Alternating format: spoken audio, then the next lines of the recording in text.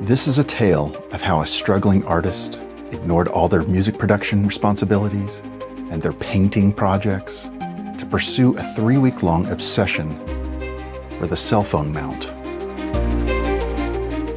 This story will have big heights, deep lows. It's like Jordan Peterson always says, "This isn't just about the phone mount, it's about mastering even our smallest domains." Find some time to watch this when no one's around. Put the kids in the closet, lock the key, don't do that, and get ready. I didn't mean to go down this rabbit hole. It started off because I needed a camera arm so that I could record B-roll. Sometimes when I'm working and I'm doing something on the counter or workstation, I need the camera up here so that I can use both hands, right? B-roll footage is just footage that's not the person talking. So like right now, this is B-roll footage. So I needed a good camera arm. Well, I ran into a bunch of issues. And so what I'm gonna do is I'm gonna tell you why I printed each one of these and tell you the limitations and the things I like about it. And then I'm gonna tell you how I created my own Cradle that works on any of these that's better than all of these. Stay with me. Let's start off with this one. So this is the king of the arms on Maker World. It seems like it, but it requires hardware. I don't like the fact that I have to buy extra hardware for this. Although that does make it sturdier in some ways in these joints, it also creates a lot of weight, and now we get a lot more rocking. We already have that issue with having a phone up here. Plus this joint down here is pretty weak. I think if this was more stable down here, this wouldn't rock so much. That being said, it is very strong and it can support quite a bit of weight. And it's got a really great pivot here that will allow for a lot of different directions. There's also an extension you can get for this that will work for an iPad.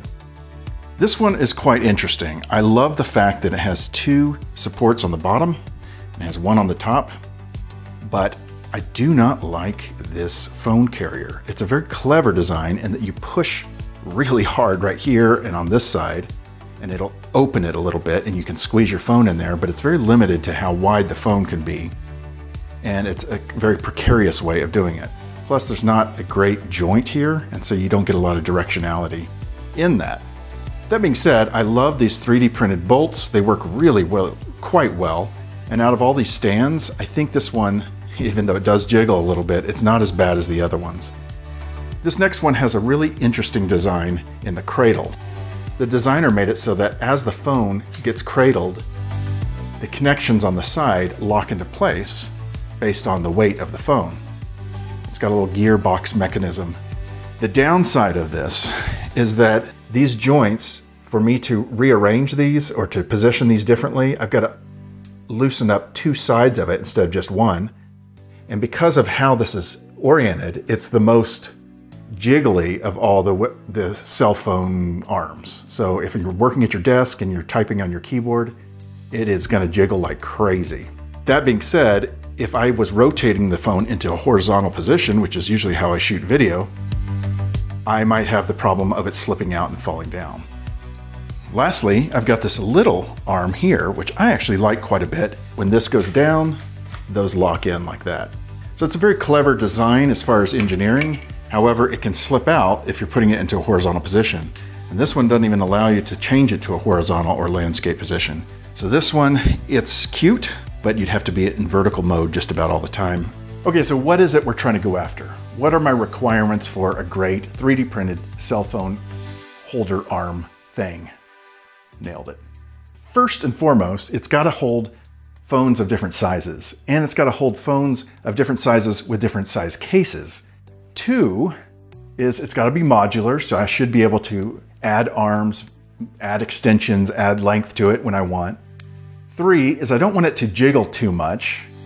4 is I don't want to have to buy hardware for it. And I really prefer the supports and arms and necessary pieces that I print to not require any supports, meaning the scaffolding, right?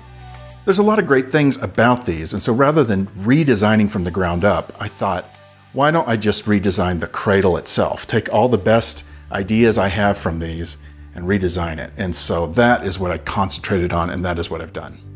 So first I took all the different designs that I printed, as well as some that are online as well that I didn't get to printing. And I tried to take inspiration from different parts and think, what do I like about different things? This one's not gonna work. Having this sideways, it might slip out. So it needs to be stronger than that. The grip of the phone can't be dependent on just the phone's weight. It can't be something like this because that's only gonna fit some devices and you'd have to make multiple of those. This is a cute one that I found that's on a little tripod, and I like this design because it requires a rubber band, even though that is one extra part. Most people have that. And it does hold relatively well, but it's not super tight. But I like the fact that it comes back afterwards, so we're gonna keep that in mind. Here's another design that actually works quite well. It does allow for a big phone. It is nice and deep in here, and it's got a threaded auger that positions this and tightens it up. However, it's not very attractive. It uses a lot of filament, and the center of gravity is going to be on one side. I don't like that. This might be one of my favorite. I love the ball joint here because it gives a lot more flexibility.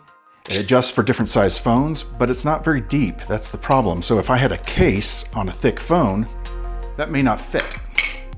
This one we talked about already. This one we talked about already. This actually doesn't have much play to it.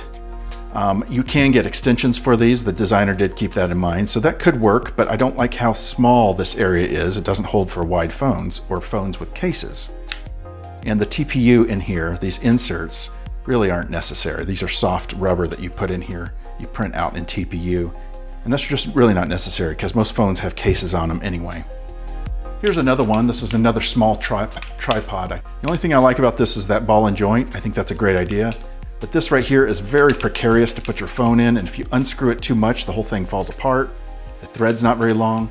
It doesn't have a good cup size, and the legs don't go out enough, and so it's very top heavy when you put a phone in it. I came across this one, and it kind of became one of my favorite. And you can put this on a tripod stand and then slip your phone in like this. You turn the knob, slide it down, tighten it, and it's quite, well, I didn't tighten it super tight, but it's quite firm. It works really, really well. And I actually used that design to make my monitor wobble reducer. I used the same design for that kind of idea. So I really like this. However, again, it doesn't hold a phone very deep. So if it has a thick case or something on the back, then it's going to be difficult. But I finally came across this one. This was my favorite. And I'll put the designer's link below. Well, all of the designs are linked below. But this again uses that auger system. I don't know if you'd call that an auger because it's not pushing anything through like a Traeger or something, but it's got a bolt, right? And it's spinning and pulling this shut. And I like this design quite a bit because it just works really well. It's quite tight. And when you put it on a phone, it's really, really tight. Only thing I don't like about this is, again, this isn't that deep. And again, the joint that this would connect to a tripod or an arm is on the side instead of the back, which would be more in the center of gravity of the phone. This was my winner, and I started with this, and let me show you what I designed.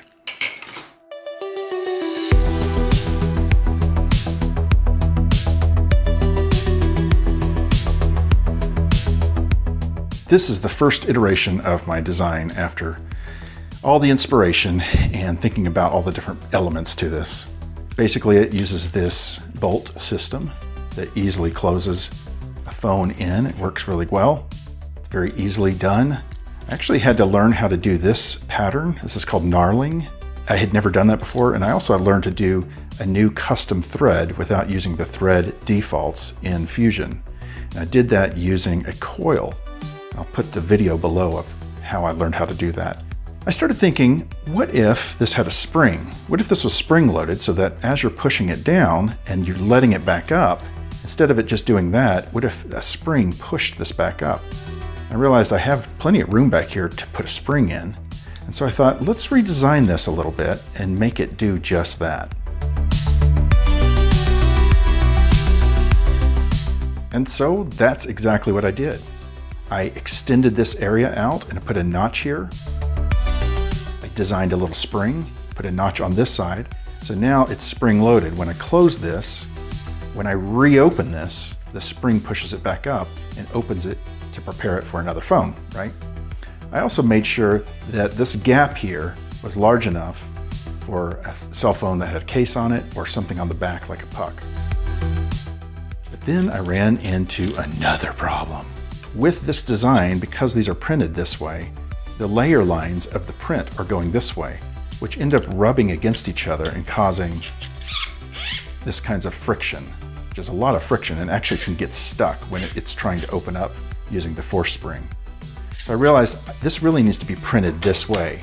And for me to do that without supports, I'm going to need to make this into 2 pieces. But lastly, I also realized that this didn't even hold, this wasn't even tight enough to hold the phone. So I designed it based off of my 16 Pro Max and out of 16 size, so it didn't clamp far enough. And there's some phones even thinner, so this needed to be reduced on both of these sides.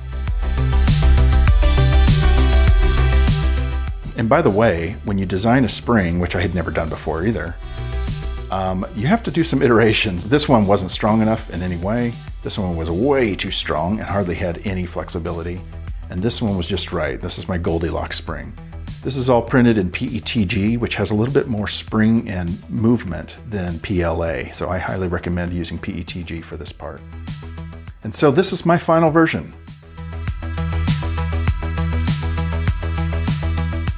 As you can see, it works just fine. It's spring loaded, it opens up. These have been reduced in size.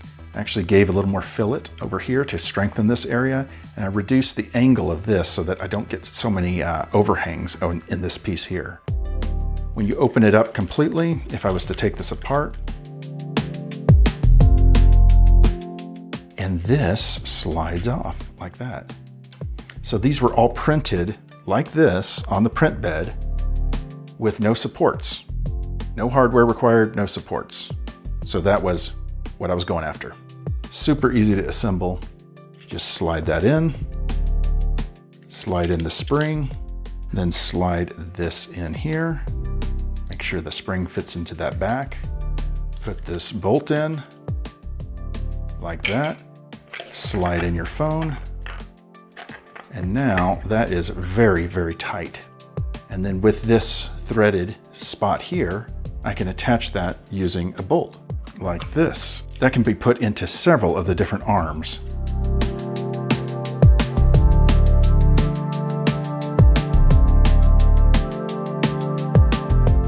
Turn it this way, pivot it up. It's pretty good. You know what we could do to make an improvement though? Do you remember this design that had a ball and socket? What if we implemented one of those into here also? Let's go design that.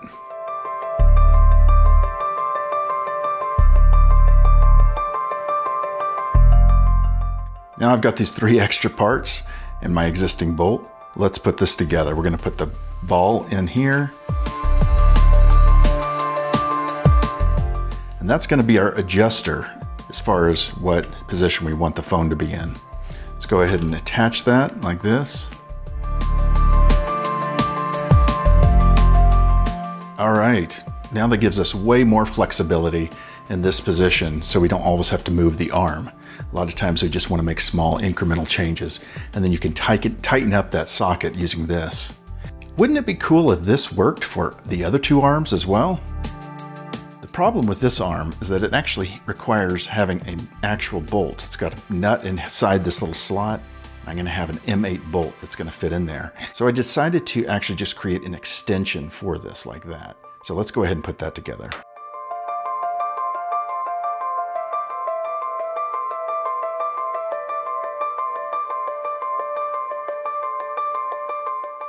And there you go. That should work just fine.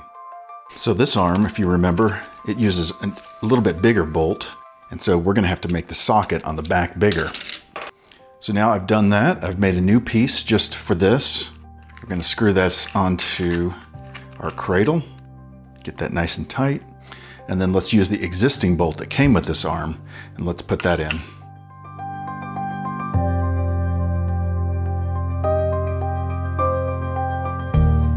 And so now that works great with this one as well. So if you have this arm, you can get that piece and it'll work for this arm. So that is the story of my obsession on cell phone arms and why I kind of went down this rabbit hole. But you know what? Here's the thing. I learned a ton, and I'll put the links to those videos that I learned from below. But I had a blast doing this. I hope this video inspires you to do something creative today. If you have any interest in getting this design, it's free. You can download it. The link is below. If you have access to a 3D printer, you can print that out. If you like this video, you're probably gonna like this video also. It's kind of in the same vein as this one. My name is Zion, and I'll see you next time.